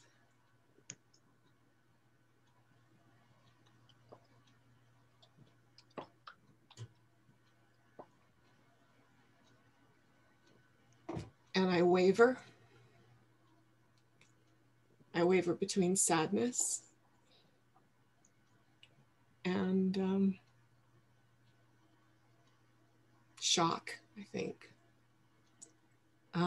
But for the most part, I just want to express my gratitude that despite the them and us conversation that seems to emerge everywhere, even among the people that I hold most dear, that this group still appears to be an open-minded group. That's why I continue to be here. In the name, we have to be. Of course, that doesn't always work. That's, I think that's about all I need to say for today, but thank you. Thank you a lot. And that's a lovely note to end on. Would anybody else, and anybody else who wants to talk to Scott about the drawings, they can hang out a bit. Anybody else want to go and help us sort of wrap out? This is Mike. Just if you want a positive note that came out of what yesterday was, if you can go on C-SPAN and listen to Cory Booker, Democratic senator from New Jersey, and then immediately after him, you have the Senator Ben Sasse from Colorado, a Republican, who made this impassioned plea for community and hope and taking care of our neighbors. There was some eloquent and powerful and poignant and and really sincere speeches yesterday, and I point you to both of those. Thanks, Mike. I was moved by a bunch of different speakers in the sessions. Scott? So I thought I'd end on a humorous note. So the funniest thing I saw yesterday was a photo of the guy carrying the podium out and it had been reposted and reposted because they were calling for the punishment of Mr. Via Getty, VIA Getty, because the photo said this photo was courtesy of Getty. There was a photo credit, right? Yes, and they were forwarding it all, all of this. Make sure Via Getty gets his due. Love that. That's I thought great. that was humorous note in all. Mr. Via Getty. Eric, you wanted to jump in too? Yeah, maybe one thing is that the positive note on what happened yesterday for me is that I think what I understood from the start with Trump, something like Trump is uniting the world against him. So there's a huge lot of people that are sitting in this kind of discomfort and like, wow, this is horrible. How is this possible? But they're also people and they also have power. So let's try to work from that place. Thank you. It's a little bit like alien invasion, that would unify humanity, but here we have. Yes. and you would think maybe it's a lizard. Yeah, exactly. And you would think the coronavirus would be like an alien invasion because it's like a different life form that's busy attacking everybody on Earth pretty equally. And it hasn't happened that way at all. That's been a real political divider, a real axe. This feels like a good place that we should pause. My apologies to those of you who didn't have a chance to check in. We don't, on purpose, I don't have a timer to make sure that we cover everybody. It just goes as it goes. But this has been really wonderful. And this is a really lovely place for me to be the day after yesterday, given what happened yesterday. So thank you all. I appreciate very much your being here in this conversation. Until soon. Lots of love. Thank you. Ciao. Can we just watch Lauren's kids play for a while? Is it the same link every week? It will be for the next bunch of weeks, and we're permanently on the new time. So 8 a.m. Pacific, 11 a.m. Eastern. Thanks. I will send a confirming note to the list. Good, thanks. Thanks.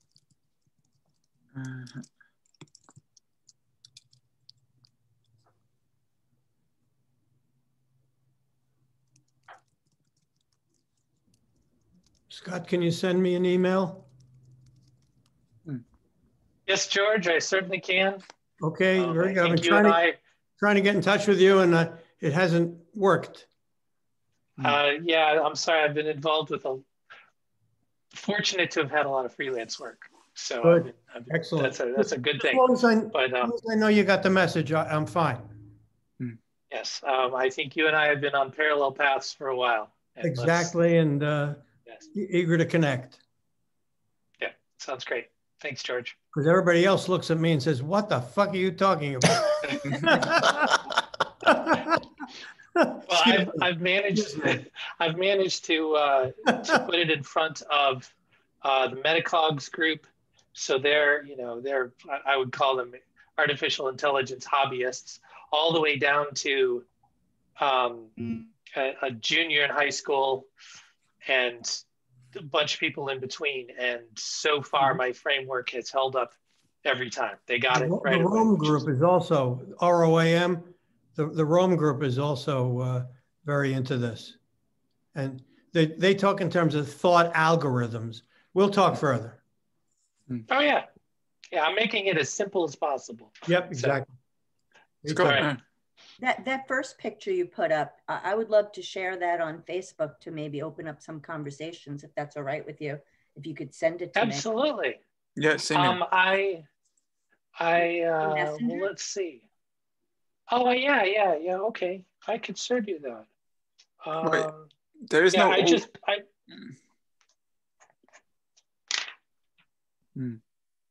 It seems like it would be nice to have like a really cross group somewhere. I know there's different like Mattermost and Slacks and stuff like that, or even just a Facebook group, which makes it really simple to share these kind of things. But yeah, that's just me. Maybe that's another. Maybe it's better for later because it seems like a simple thing to do, but. Yeah. And I'd really like to talk to you also about your graphics, Scott. because I know groups who could benefit from your skill that you might be interested also to work for or something. Yeah. Yeah, absolutely. Okay. That's cool. why I do these things and share them. So to see. Mm-hmm. There's one guy, Edwin Rutsch, and he tries to organize conversations, empathy circles between Congress members. That's his main aim. That would be a really, like, that's one of the main people that I think you would be a really, really good person for him. And I think I like his aim to bring together those kind of people. Yeah. Yeah, I found later in life that my design and writing professional training and experience has been serving me better in the clarity, communication, simplification sphere and education. Mm-hmm. And that I enjoyed in that space much more than where I used it for my career, which and that was you know, creating advertising and marketing and yeah. all that stuff, which I can do, but I found that it's kind of hollow for me. It doesn't have the meaning, and I'm using it now in other ways that always have meaning behind them. Simplification of things always, but it helps me present ideas in a way that people who don't have those skills, unfortunately, they can have great ideas, but if they're hard to grasp because they're not in a, you know, I can use those visuals to make something easier to understand, which it really helps. I just had a funny thought looking at your background. Like, you could make let's make wars into pinball machines instead of torture machines, or conflict. I mean, no, let's make conflicts into pinball machines instead of torture machines. Yeah, for sure. But thanks, yeah, and I'm happy that you're refocusing. I celebrate that.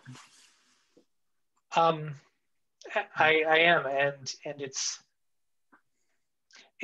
one of those. Well, as George had said, he's been watching this for decades, you know, in the context of other things. And for me, what I realized is that I've been preparing for this for decades. And that's, it's making it easy, I think. Maybe that's the best way to say it. It's not easy, but it's making it feel easy because it's integrating 25 years of just being interested in stuff. And now all of a sudden I'm realizing that I have all these things at the ready. And that it was kind of surprising to me in a way.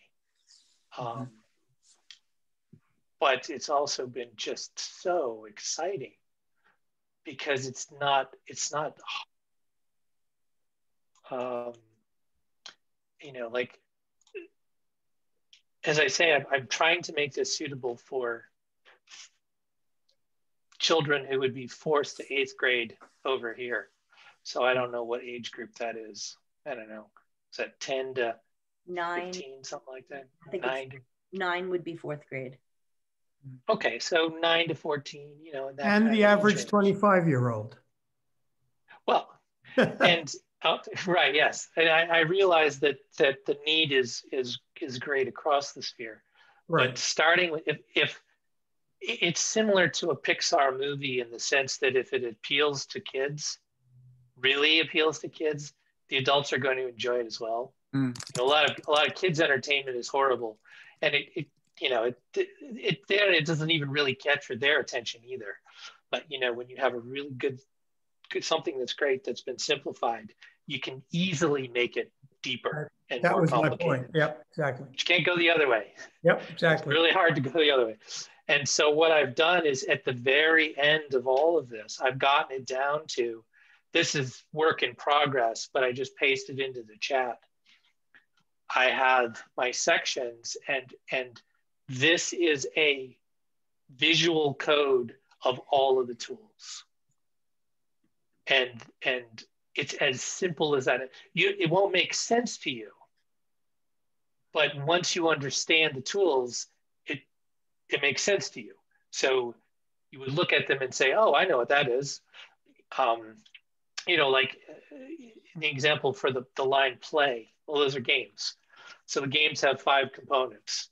There's a goal, which is symbolized by the arrow pointing to the circle. So every game has a goal.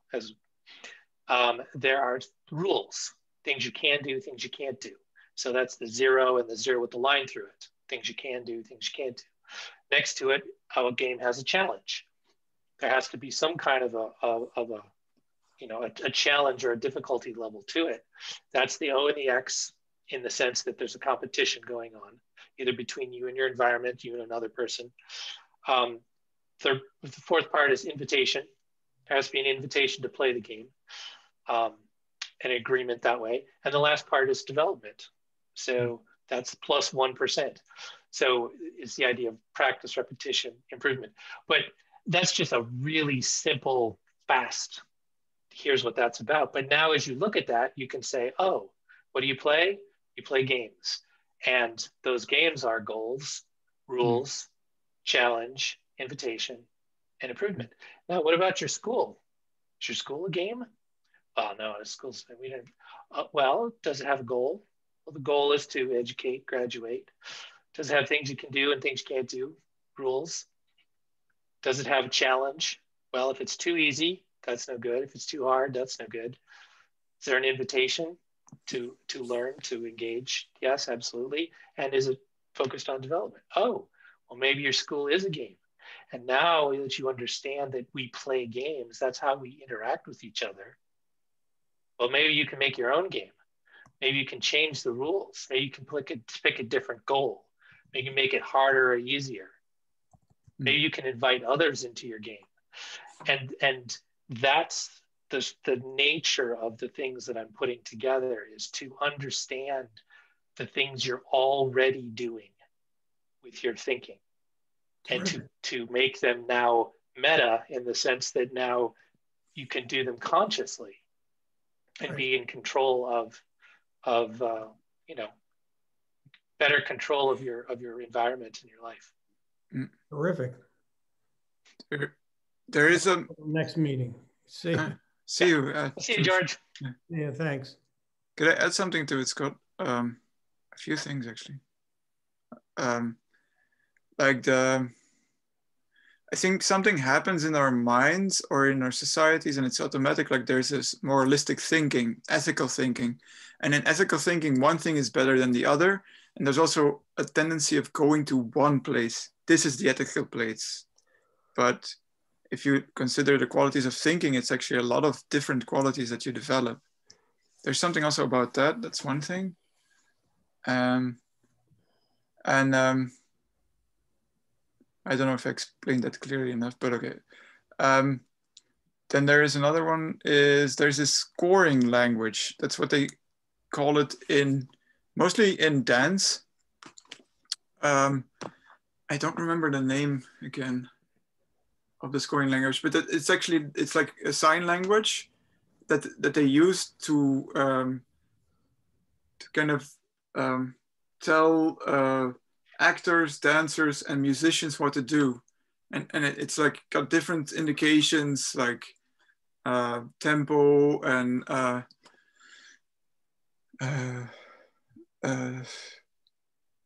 the kind of themes you want to talk about, who is playing what, who gets to be stronger or softer, and there. I wonder if that's like a nice thing for you to look at as well, because it's yet another approach into what you're doing. This kind of scoring, the thought of the scoring language. So let me provide another framework that might help you.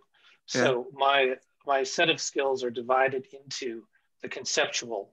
So that's the systems thinking part of it. That's learning, taking apart. The level above that is design thinking. So now we're talking about making, and how do you go about making something from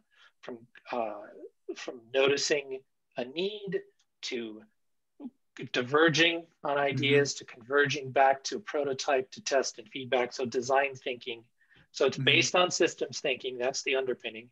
Then there's design thinking in the center. And at the top, there's narrative thinking, which is games and stories, and how we all play games with each other and how we live, basically live stories. And the ultimate story is the story of you and your unique place in all of human history, and your agency, your ability to actually change the games, to change, to make things, to understand things at a systems level.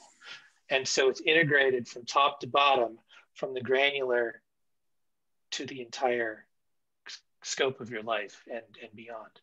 And those are the sets of tools. And I'm not trying to make it comprehensive in the sense that there's every thinking tool and mental model possible.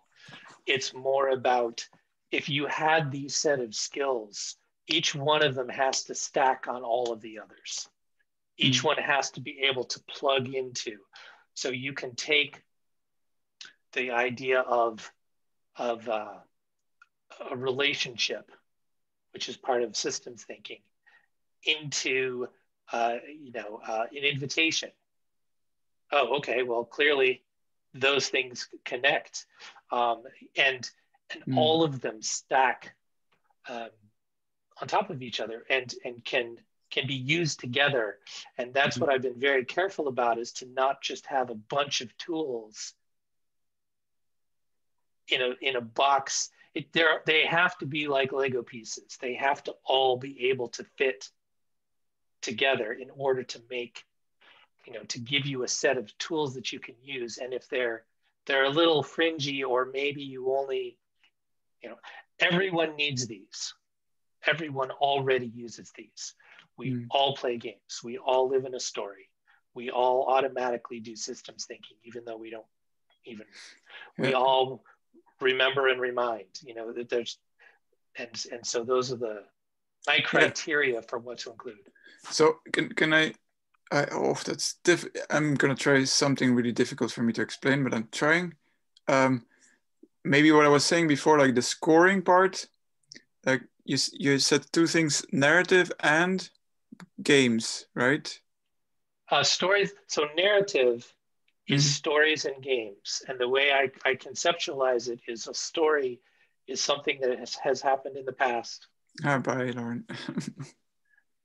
And a game is something, or a story is something that's happened in the past or something that's going to happen in the future. And a game is a story that's happening in real time. And that's the narrative section of the three sections. So there was another, I don't, I'll give it a try. Like in scoring, there's this book, the game of music or something, under my memory. So it's a book about how to learn how to play the piano, and he describes like what is music, and he says, it's a feeling. It's not necessarily what you describe it to be. Yeah, but just let me finish. Bye.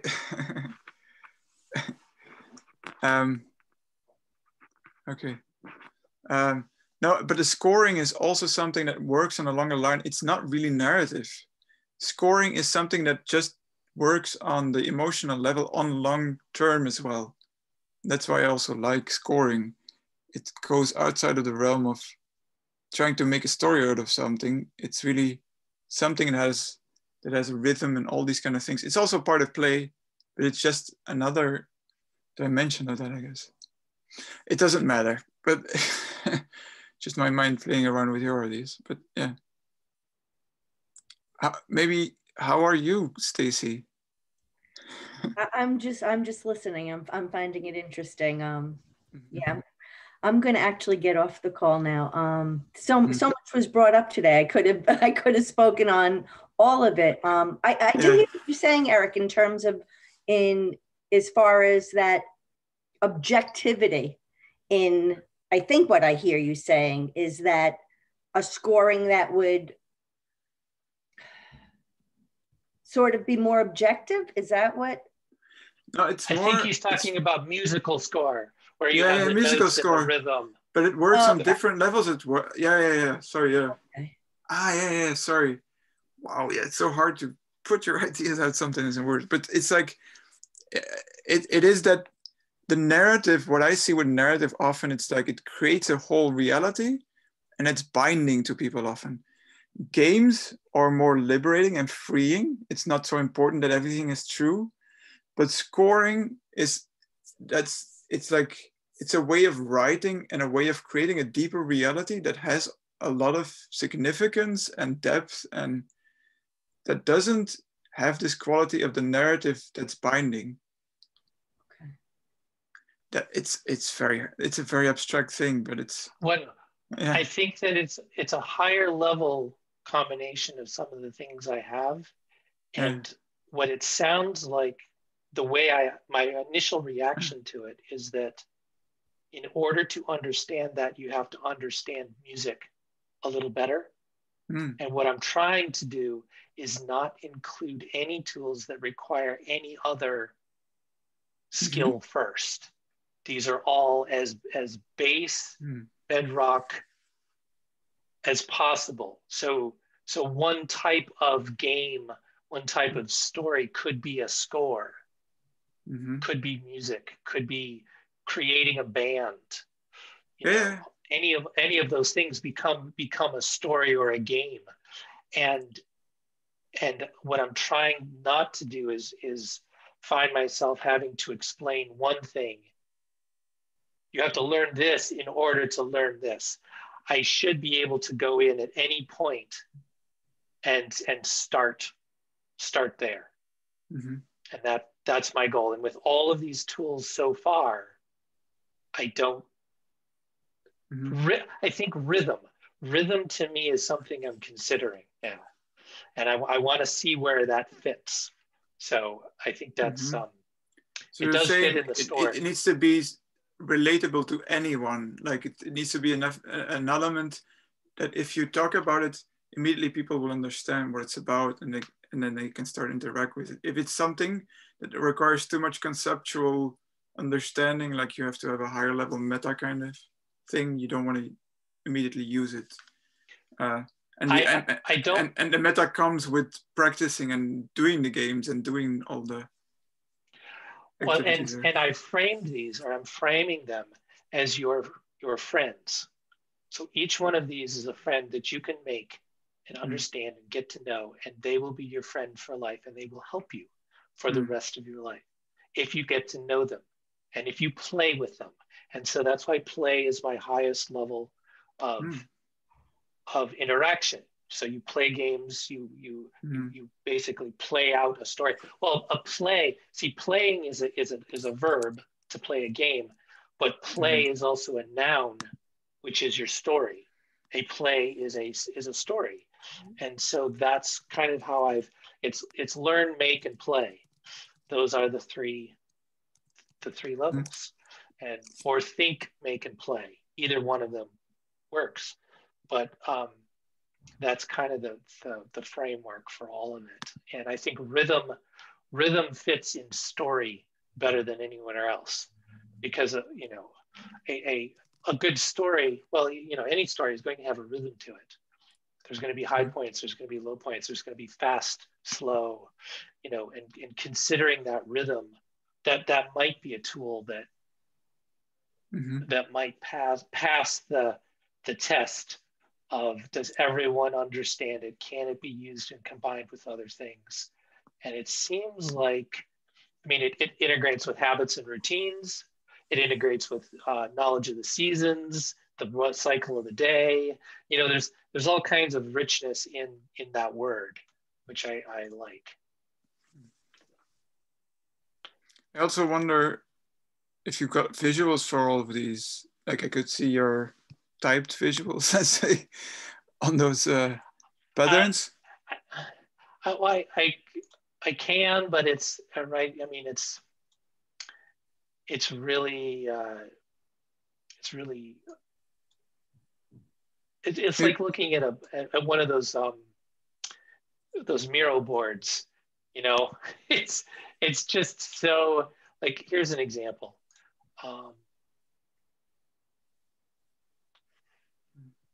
Just very quickly, you can see the overall structure. There's conceptual at the bottom, design thinking in the center, narrative thinking at the top, learn and think at the bottom, make in the middle, play at the top.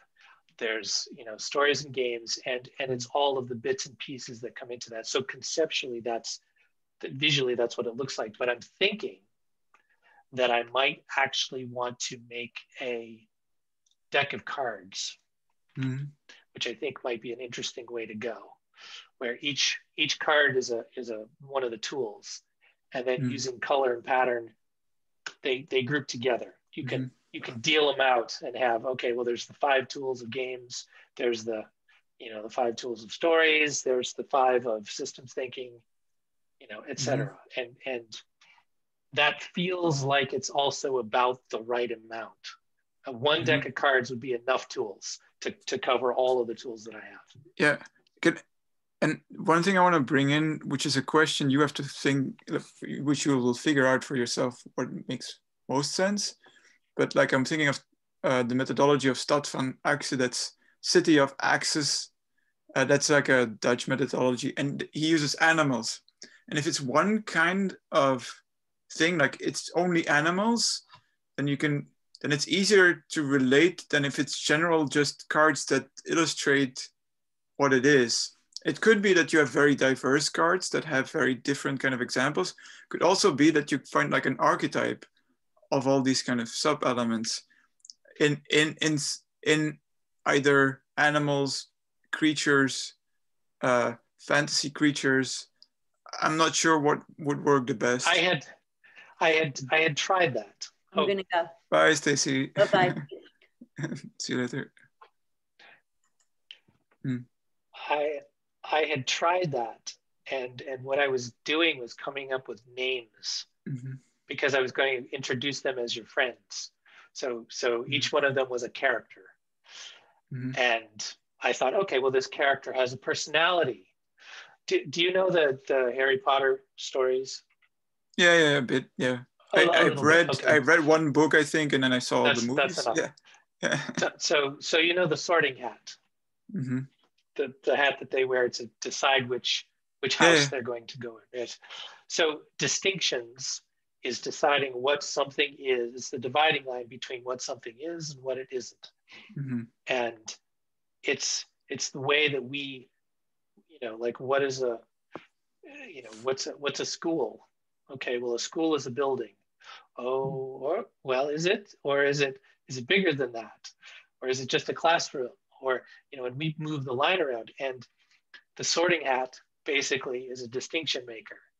It sometimes we'll know right away which house. Sometimes it will have to eliminate by looking at what you aren't. Well, you're not Slytherin, but you might be, and that's the process of making distinctions and drawing that line. And so I started to think about how could each one of these has a personality.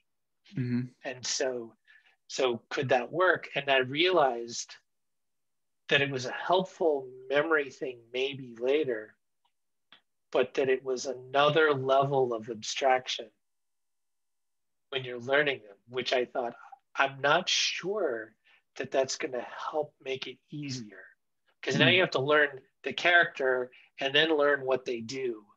And I thought, well, maybe it's going to be easier just to make the language simple, think, draw, as opposed to having a picture of an artist or, a pencil that's animated or, something like that. I don't know. It needs visuals to go along with also, it. I guess maybe it's also that your thinking needs to be at a level where all the elements are in balance. And then you can let go of that process, and then the visuals will come. Something that could also be the case, I guess. Yeah. Could you share me the graphics? I think I added you on Facebook now, or I asked a friend request. And then I'd be happy to share it actually in some groups. Would you be open to also working for people that really need this kind of visuals? Oh yes, yeah, Mm-hmm. I enjoy this work.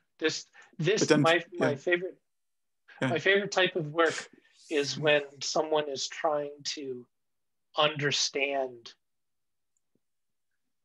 what they are, what their company is, what their message is, what their value is, what, you know, and then take this mess and turn it into this.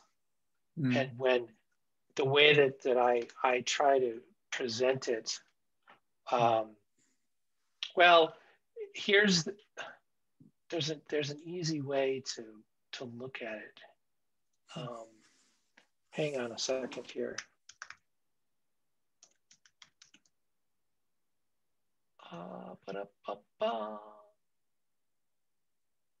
Okay.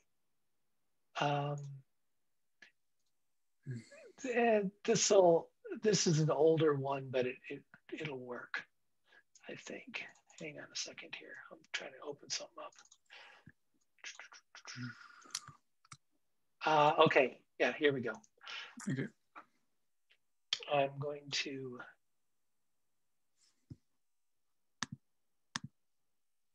screen.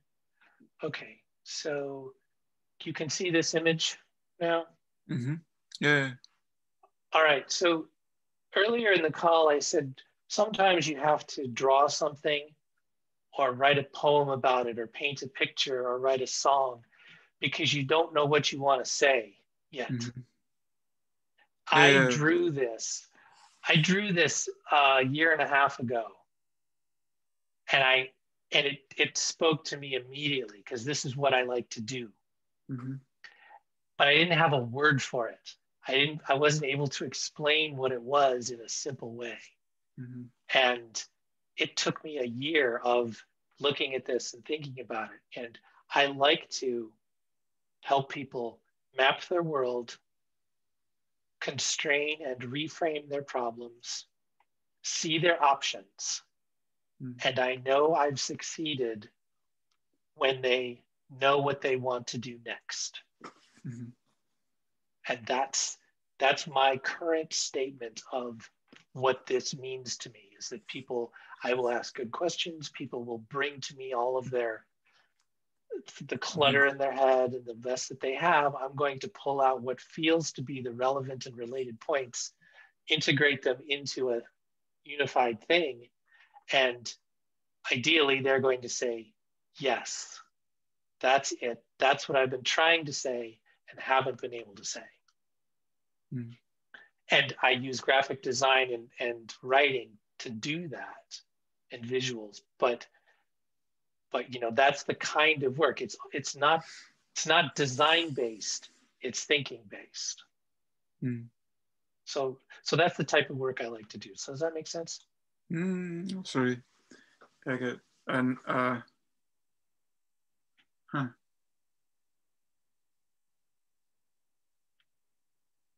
yeah, I could say much more, but I also want to round up. Yeah.